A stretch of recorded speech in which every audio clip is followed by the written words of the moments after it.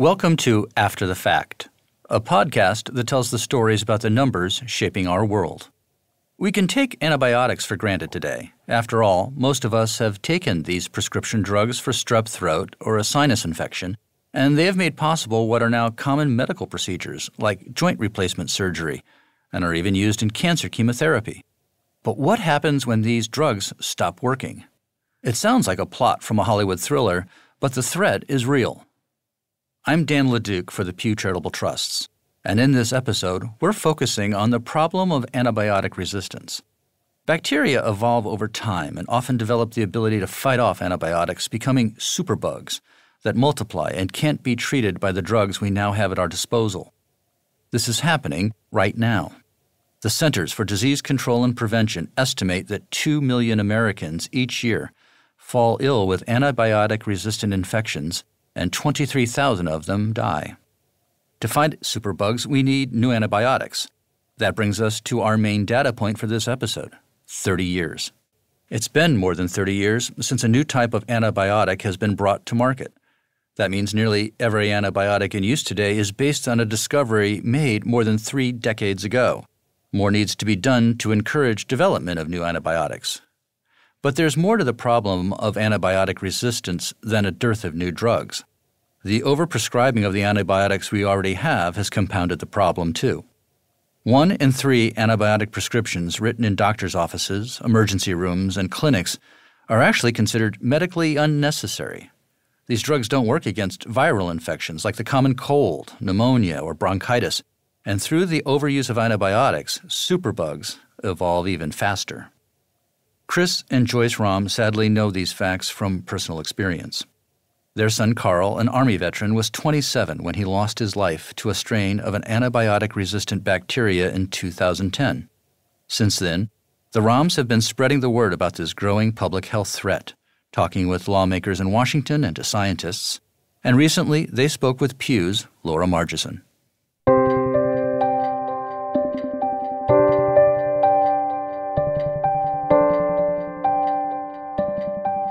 If you could share your story about your son Carl Romm and just share a little more about him. Carl was born on April 9th, 1983, and he was an absolutely perfect baby. And he was a strapping, muscular, perfect child. And he grew into an absolutely charming, wonderful, strong young man. Very kind heart. Very kind heart. He would do things like he came home from leave and didn't let us know that he was coming.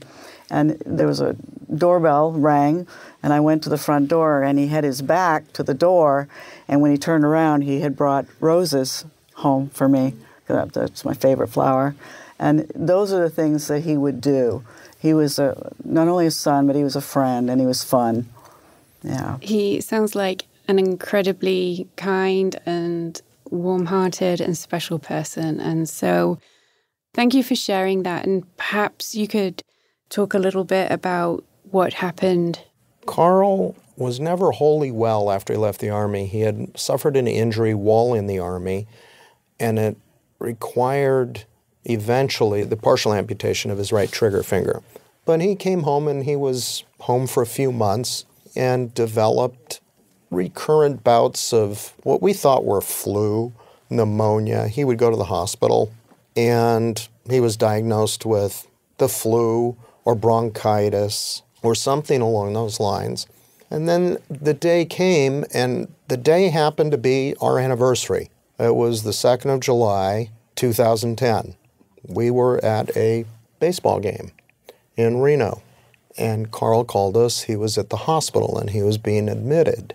And we had asked him over and over to go to the hospital and get checked out. Like any normal 27-year-old, it's the last thing he wanted to do, obviously. And he called us and told us that he was being admitted. He didn't tell us that he was being admitted to the ICU. No. And he was admitted to the hospital with, at that time, we didn't know exactly what was going on with him, other than they told us that he was septic. So he had a raging bloodstream infection of some type, and they took cultures, and they eventually diagnosed him with Staph aureus.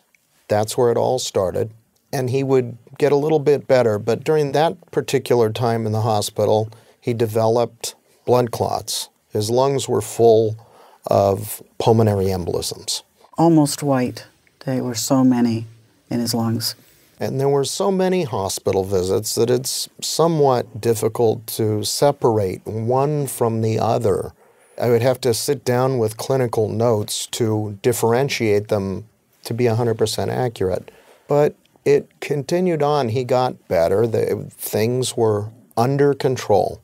And he was released from the hospital, I think, 5 days later. And he was relatively well, came home. And that night, Joyce came to get me. He was in the living room, sitting in my leather chair, shaking uncontrollably. Freezing cold. Freezing cold. He had a hat on, he had a jacket on, he had a blanket around him, and he was just shaking. Middle of summer, and I had to talk him into going back to the hospital, because I think we all have an inner sense that we know that something bad is going on. We couldn't take care of him like that. They did cultures immediately, and he was readmitted to the hospital we didn't know exactly what was going on, except for he did have, again, staph aureus, rampant. Blood clots had redoubled throughout his body. He had deep vein thrombosis in his legs. He had pain all over his body. His joints were swollen. The surgeon, one of the doctors came up to us and said, he needs surgery. And this was in Reno at the time. And he said, however, if I do it, I won't be able to get him off the heart and lung machine.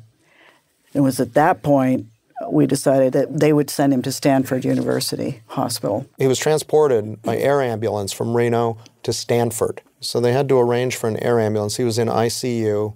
They had to intubate him. And you're standing there watching, both of us, this terrified 27-year-old kid who's trying to be strong for his mother and absolutely did not want to be intubated, but they had to intubate him to transport him. And he was terrified, obviously, that he wouldn't, because they have to sedate you, and that he wouldn't wake up. And we drove like crazy people, and we beat him to Stanford from Reno. Oh, my goodness. And we came to find out later on that his heart was so damaged, his tricuspid valve was so damaged that the rest of his heart was starting to fail because he had bacterial endocarditis. We still don't know exactly how this occurred. And that you never find out as a parent. You want a definitive answer. Where did this come from? What caused this? And no one could give us an answer. Everybody had their ideas, but there were no definitive, and to this day there are no definitive answers. They were not sure when he got to Stanford that they would be able to successfully treat him. They needed to stabilize him, and that took them, I believe it was 6 days. 6 days, yeah. For him to get strong enough with ever-increasing types and dosages of antibiotics. The laundry list of antibiotics, literally, they threw the entire arsenal at him and stabilized him, and he was able to have open-heart surgery. And so he sailed through the surgery, and I had promised him, wrongly or rightly, that I would take care of him, that we would take care of him, that he would be okay. Just trust me. And at the end of the day, I couldn't fulfill that. Chris picked him up, drove him back to Reno, and he spent a couple of days home. That's nice. I brought him home. Joyce was waiting at home, and I think everything was okay until, again, Joyce woke me up in the middle of the night. Yeah. Carl had called for me, and he was right back to shivering and not being able to get warm, and so it was back to the hospital. And the doctors kept telling us that they have to try and get him off of antibiotics to give his body a chance to cleanse itself, to try and allow his immune system to pick back up. And it just never happened. It didn't happen. And on his last trip to the hospital, he was there I think he was there 2 weeks, and they threw everything they possibly could at him. Carl called the night before just to say goodnight. And he was going to get discharged in the morning. And we said, goodnight, see you in the morning. They felt that he was well enough to take him off of all the cardiac monitoring, and they put him on just a medical floor, which is perfectly normal, natural. That's what you do in a hospital. In the morning, at 7:15 in the morning, I'd stopped in to say good morning to him, and we were hopefully going to bring him home that day, and he wasn't in his bed, and there's water running in the bathroom. So I figured he was in the bathroom, and he was going to take a shower, and they were going to let him out later that day. And the water kept running, and I didn't realize it till after the fact, but there was no shower in there. It was only the sink. He was on the floor in the bathroom, and it was obvious to me that he was already gone. He sounds like he was such a strong fighter. He was. He was. This really started on July the 2nd, on our anniversary, and he died on September the 2nd. Had his heart surgery on August 2nd. Yeah. I was telling you earlier, the number 2 I don't like anymore. I can see why. Within that span of time, we lost him. I'm so sorry. And it has, I looked at my number one mission in life was trying to protect Joyce and keep her sane. And I knew that I had to keep us together because things like this can either tear you totally apart, or bring you together. We have continued to power through it, and it's not the same. It never will be the same. Never will be the same. It's different, but we're still here. And all the while, I'm thinking about how this happens, and why I thought about it at the time is still beyond me. How many other people does this happen to? Yeah. And how much worse it could be. The way you're sitting here, sort of sharing this experience, I can see how strong, what a single unit that you are, and how I think looking forward, by sharing this, you really are, you have the potential as well to educate others through the experience that he went through. In terms of antibiotic resistance, was that something you were even familiar with? No. I thought they had a cure for everything. Naively, I thought, whatever he gets, they have something for him, and they'll just keep doing whatever they have to do to keep the puzzle together. But Chris was more educated in that area than I was because he grew up in a hospital. I grew up, my mother taught nursing, and she opened hospitals, so I had a little deeper understanding of the medical world. The depth of knowledge that I've learned about antibiotics and antibiotic resistance, I always knew about the problems of overprescribing and resistance. I didn't realize until Carl became ill how devastating and overwhelming the problem really is, and how it's getting worse by the day. After we lost Carl, very good friends of ours lost their daughter in much the same way, except that she didn't go through months of dealing with it. She actually got sick and died the same day. The mother watched. One of the things that this has done for me, I'm sure Chris can speak for himself, but for me is that I have that empathy now. I can go to a mother and hold her, and I know what she's feeling. And I find that a gift as well, to be able to do that. So we know other families that have lost children in this same, didn't have the drug for it, didn't have the ability to save them. Could you describe then, has that opened sort of doors and relationships with other people who have faced similar challenges, or who might have been on the other side of it, trying to help families through this? Mainly we're here to just keep Carl's memory alive, and for him and for others like him that won't have to go through it again, to bring the knowledge to people that there's not enough antibiotic. And it's important that we do the research to get them.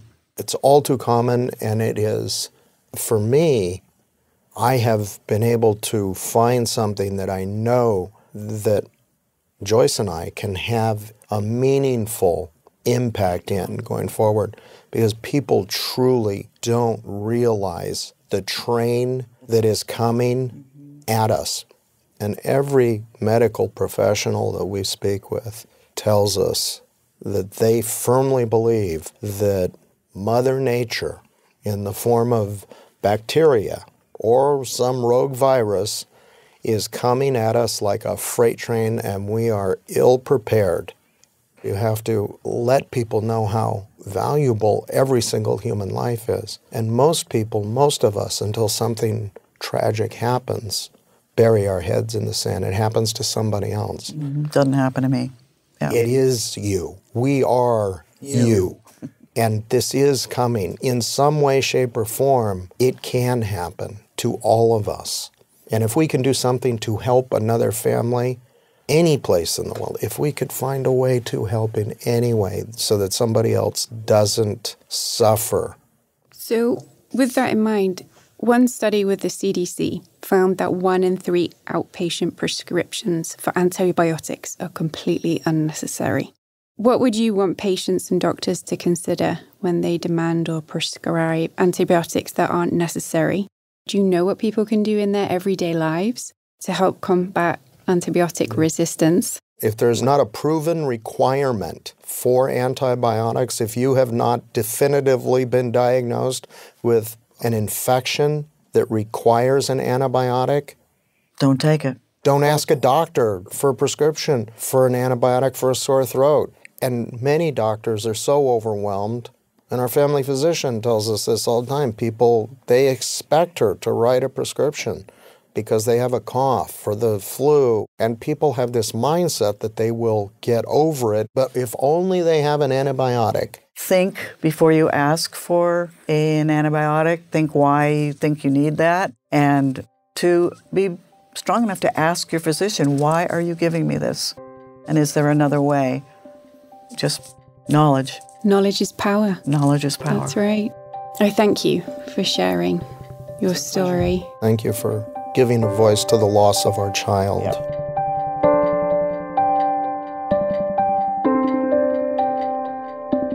If Carl Romm was alive today, he'd be 34 years old. That's about how long it's been since a new type of antibiotic has been brought to the public. For the Pew Charitable Trusts, I'm Dan LeDuc, and this is After the Fact.